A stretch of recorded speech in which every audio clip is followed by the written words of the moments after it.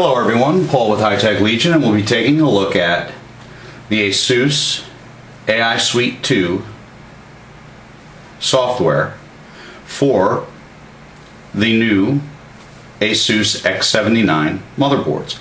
Basically, for all segments, AISuite will look the same.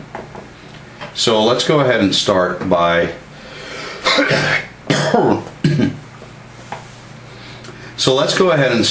taking a look at the Settings tab. Under the Settings tab, you have Applications. Now, what you could do is you could turn on or turn off the specific applications that you want or don't want to use in the AISuite. Under Bar, it'll basically show you how to use the bar itself on the bottom here, because if I did that, of course the bar will disappear. It'll go to the side. It'll come back. So let's go ahead and click on that Settings again. So you could actually adjust your bar, and it also has an auto hide that if you click, you can set the amount of seconds to auto hide the bar itself. So let's move on to the auto tuning setting. Basically, what's going to happen when you click on auto tuning, it's going to terminate everything. It'll start auto tuning it. You will actually reboot your system a few times, and it will auto tune itself to the best possible performance levels that your CPU and system are able to obtain. If we go into the tool settings, of course we have Turbo EVO,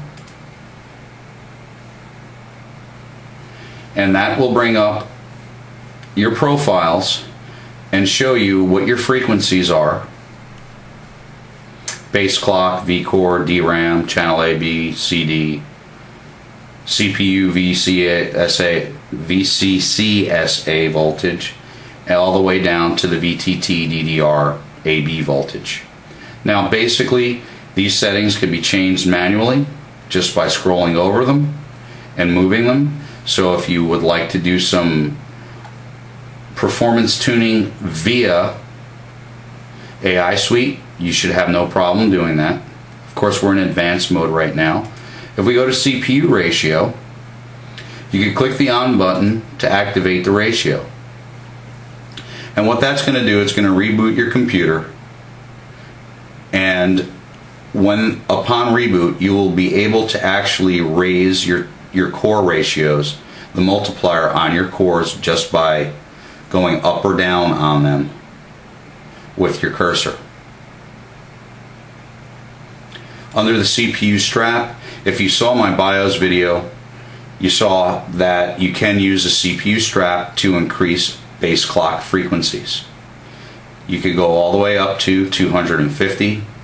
Of course, 250 I have not seen at this time work unless I really lower the multiplier down quite low, so that's just borrowing from Peter to pay Paul. 166 I have gotten the system to boot up with, but I did find that it was fairly unstable, even by lowering multiplier settings. Where I have found the sweet spot to be is at about 125. Now what this does is it raises your base clock frequency to the 125 megahertz strap. You can adjust from there probably to about 130 on your base clock. You're not going to get much more out of that. So you can figure 5 up, 5 down.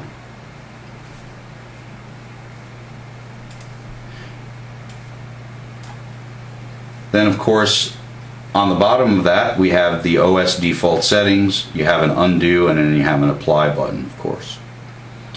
You can also save any type of overclocking profile that you wish. So you would have to save your settings first, and then click OK, and then you can name your profile, and your profiles will show under here. Right now, of course, I do have a saved profile of 34, which basically is 3.4 gigahertz, and that's roughly what stock speeds are on this CPU, actually 3.3 gigahertz. On the right side here, you have your CPU frequency. You also have CPU usage for your cores. You could go ahead and change to look at what all your cores are running at by clicking this button.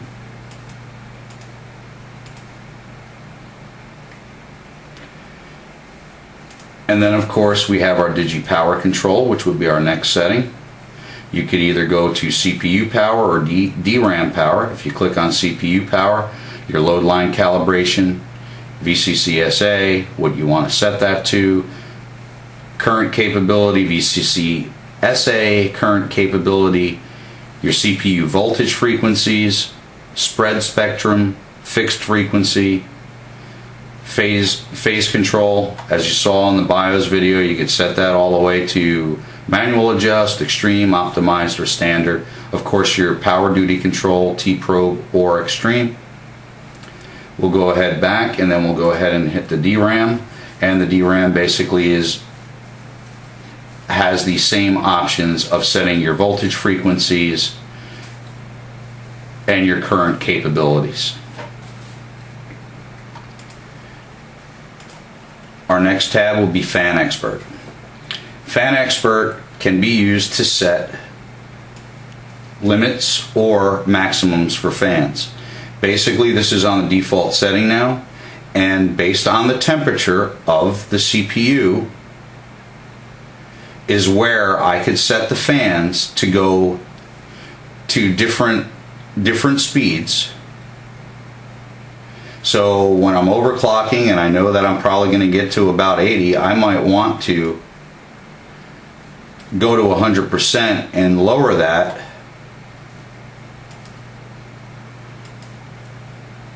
from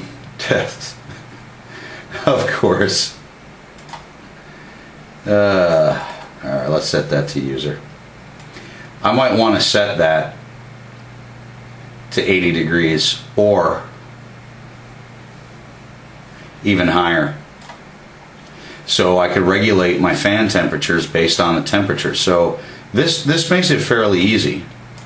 So you could actually do this via here, or you could do this in the BIOS.